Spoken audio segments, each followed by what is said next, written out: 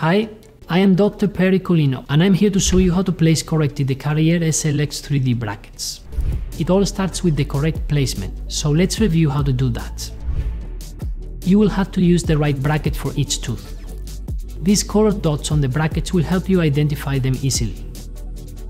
The Easy Twist tool protects the doors when opening them. And remember, be sure not to try to use tools for other brackets on the SLX 3D as they can break the doors.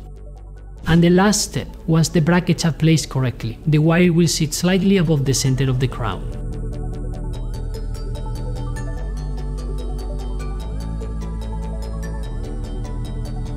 I hope these tips help you offer better and faster results to your patients using the Carriere SLX 3D brackets. I can't wait to see the amazing smiles you will achieve for them.